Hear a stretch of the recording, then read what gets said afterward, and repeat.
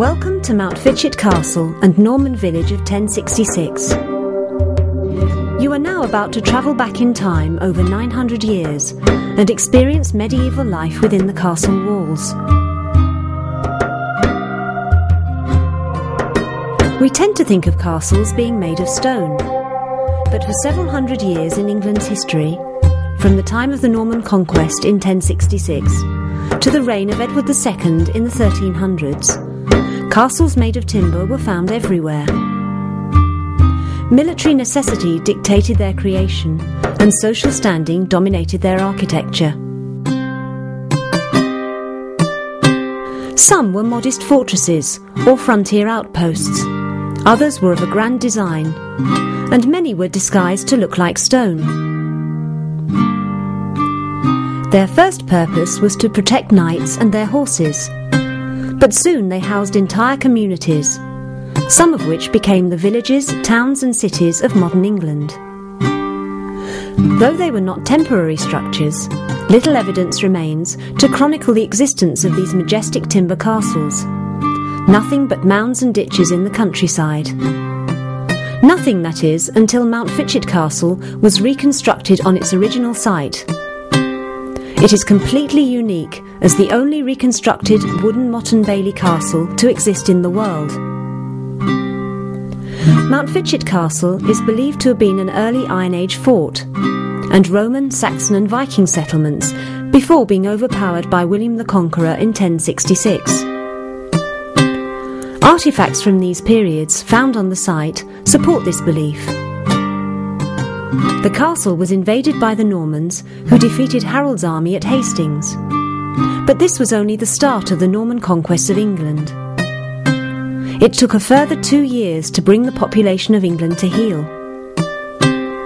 As the invading army made its way across the country, fighting and crushing any resistance in its path, the Normans would establish castles on occupied strategic locations and build what were already fortified positions into Motte and Bailey castles.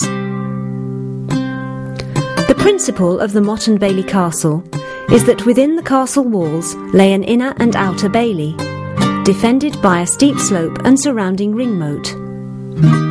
Motte is French and means earth mound, and bailey is a courtyard. The slopes would have been covered in animal fat and have wooden spikes sticking out at an angle to make any attacks on the castle by invading armies nearly impossible. Originally, it was necessary to build castles very quickly. By using hundreds of slaves, local peasants, and Norman craftsmen, it would have taken only a few weeks to construct. All Norman castles at the time of the conquest were constructed of timber. The Normans even brought 2 timber-sectioned castles from Normandy to construct when they landed in England. England in 1066 was vastly wooded, and therefore timber was a quick, strong and very accessible material to use. They would clear the woodland surrounding the castle to an area in the region of half a mile, to enable them to see oncoming enemies. Teams of Norman carpenters and craftsmen would scour the surrounding woodland and forest for suitable trees, and timber poles would have been hand-picked and sharpened and then used to erect the palisade. These would have been dragged from the wood by oxen and horses, or carried by teams of peasants, forcibly made to work by Norman soldiers. The wooden castles only lasted for approximately 80 years, and in 1125 the castle was slowly rebuilt in flint. After the attack on the castle by King John around 1215, the castle lay in ruins for many years, and over time the stones were stolen by the villagers to build their houses. As you travel around the village of Stansted today, you can still see flint walls and houses made from the castle stones.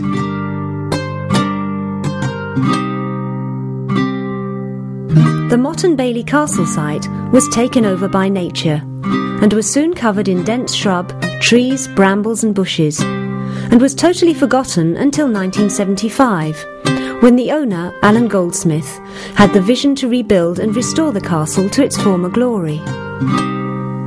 The grounds were cleared to reveal the original earthworks and mounds, and after years of battling with planners, in 1980 the work began to reconstruct Mountfitchet Castle.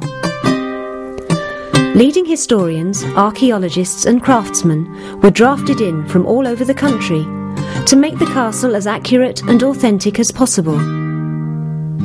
The English oak for the palisade and village buildings was sourced from Suffolk, and the reed for the roof makers came from Norfolk.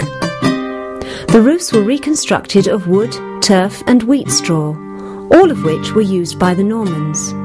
A geophysics survey, placed where high nitrogen deposits were found, indicated where a dwelling had been, or an activity had taken place over many years.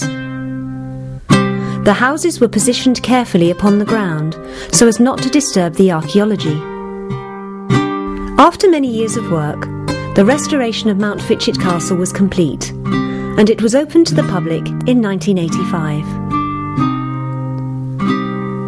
It is unique as being the only wooden Motte and Bailey reconstruction on its original site anywhere in the world. During the Norman period, the Outer Bailey was occupied by craftsmen and tradesmen who had a use and purpose to the resident baron. A potter producing pots for the castle and kitchen. A brewhouse producing beer, wine and mead for the baron and paying inhabitants.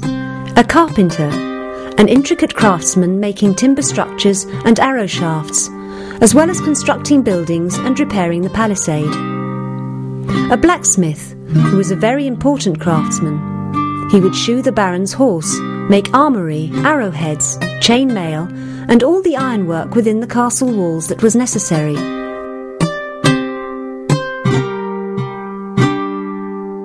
A weaving house, with wool sourced from the resident sheep, and prepared and put onto the loom, and then furnished into textiles and cloth, and later dyed using herbs and plants from the herb garden, also located within the castle walls.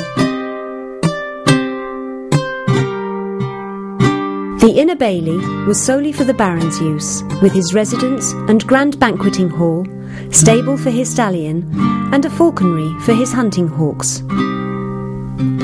The Motte and Bailey Castle was in a very strategic and defensive position. When under attack, the defenders could rally within the smaller Inner Bailey. The drawbridge into the Inner Bailey would have been made from wood, and once under attack, it could have been raised up. Originally, the wooden bridge leading to the Inner Bailey would have been burnt to hinder the attacking forces. The castle is located along the Stort Valley, and in Norman times, the lower street of the village was a fast-flowing river, which is still under the road today. In medieval times, the current car park was a large boggy marsh and river. It was only drained during World War II by American forces, and concreted over up to a depth of 2 feet for storing their tanks and fuel for bombers in preparation for the D-Day invasion.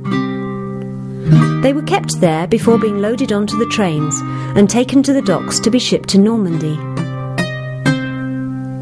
In Norman times, the castle was therefore defended on 2 sides by rivers and a large boggy marsh, making it virtually impossible to reach by attacking armies. The river was a vital link for transportation to the castle, and also a source of fresh fish for the villagers, as well as providing clay for the potter and reed for thatching. We think the original village was situated on the fields opposite the castle, and the river would have been made passable by a ford or a small wooden bridge now long since gone.